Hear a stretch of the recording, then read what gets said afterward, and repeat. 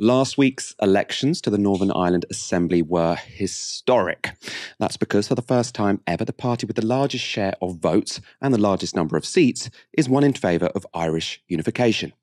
As you can see, Sinn Féin came first both in terms of votes and seats, with 29% of the popular vote and 27 of the 90 seats in the Northern Ireland Assembly. The DUP fell back to 25 seats. That's 3 down on their 2017 result, and the Alliance Party won 17, up from 8 last time. As those results came in, the BBC's Lewis Goodall explained their significance in this clip, which has since gone viral. Sinn Féin, a nationalist party, has topped the poll.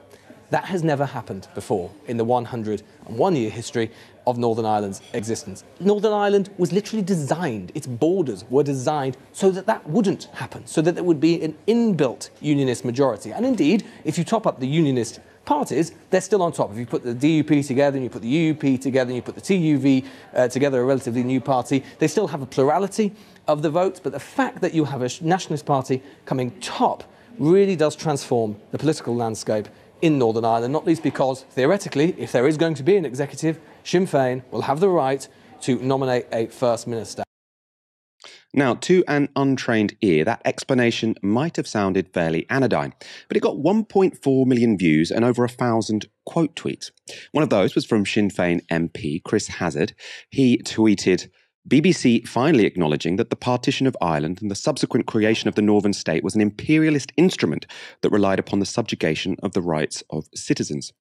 Journalist Brian Whelan tweeted this, "Wow, you're not supposed to say it, BBC acknowledging gerrymandering." The specific quote that provoked comment in the clip was Goodall saying, Northern Ireland was literally designed, its borders were designed, so that a nationalist majority wouldn't happen. That's a reference to the partition of Ireland in 1920. Earlier today, I spoke to Dan Finn, Jacobin Features editor and an expert on Northern Irish history and politics, and I asked him why Goodall's comments were so notable. Well, that comment by Lewis Goodall is unquestionably true and accurate, and it's not something that would be disputed by any historian who's looked at the way that the partition settlement came about at the beginning of the 1920s.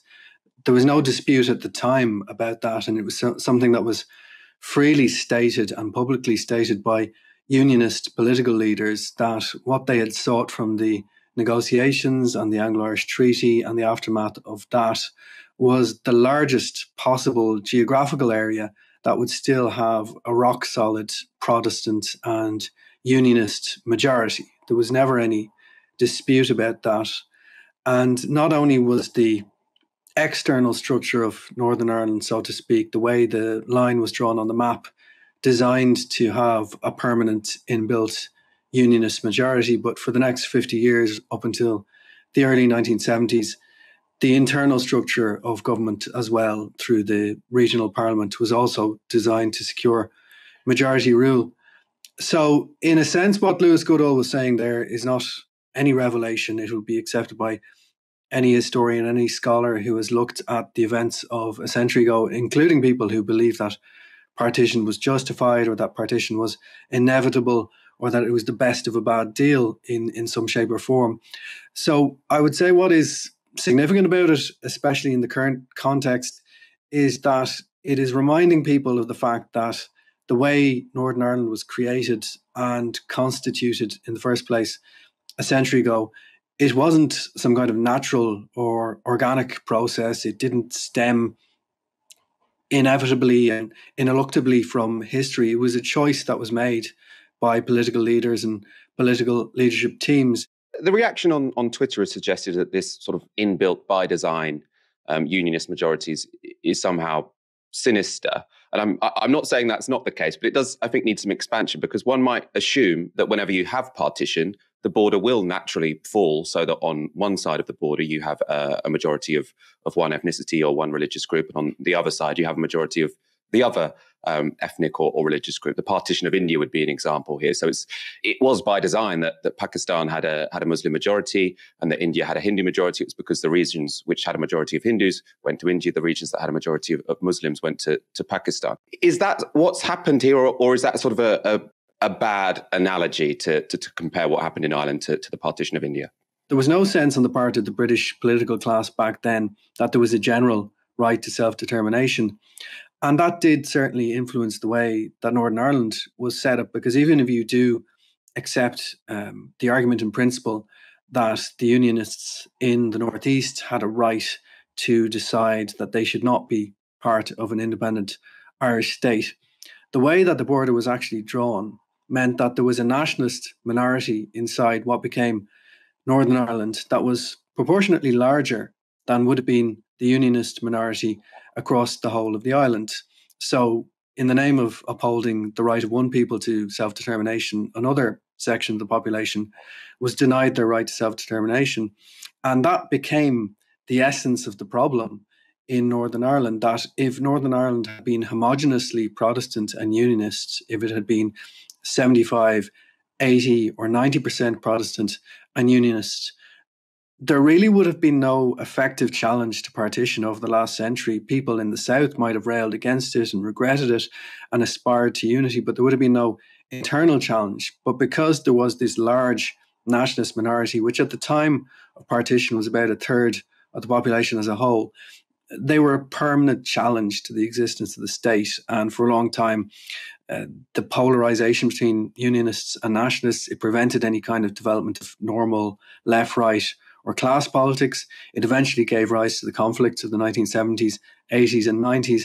And since the late 90s, it has caused the British government and the Irish government as a partner in the negotiations to set up a very unusual, almost unique set of power-sharing institutions, which, going back to that comment by Lewis Goodall, while the internal structures in Northern Ireland between the 1920s and the 1970s were explicitly designed to perpetuate majority rule, since 1998, they have been equally explicitly designed to prevent majority rule.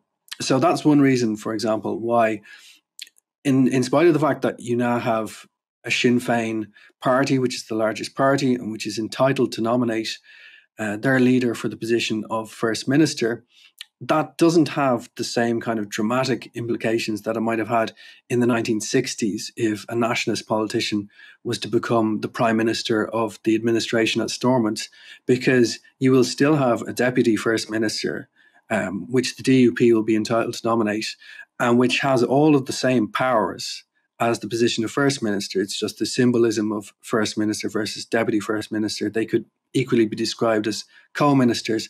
And that may have been one reason why Unionist voters resisted the appeal of the DUP in the final weeks of the campaign to rally behind them as a way of stopping Sinn Féin from becoming the largest party, because they would have recognised that while it carries a big symbolic weight of importance, it's not going to have the sort of apocalyptic consequences that the DUP were trying to invoke during their campaign.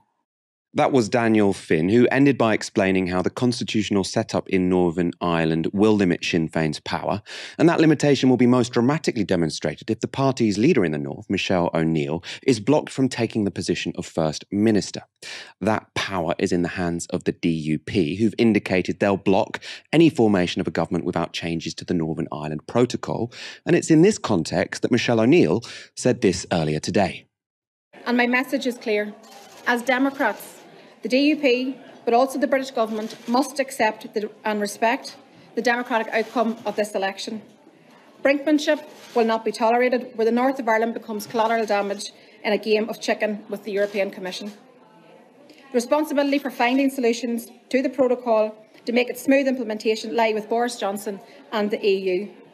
But make no mistake, we and our business community here will not be held to ransom. That was a pretty powerful intervention by Michelle O'Neill, and this will be an ongoing story. It's another instance of the Tories' approach to Brexit being incredibly irresponsible when it comes to Northern Irish politics. The DUP are saying they will not form a government until the Northern Ireland Protocol is gone. The government is saying we want the Northern Ireland Protocol gone, but obviously the government agreed the Northern Ireland Protocol with the EU, so they're not in any mood to change it. It's going to be an ongoing story which we will be covering as it develops.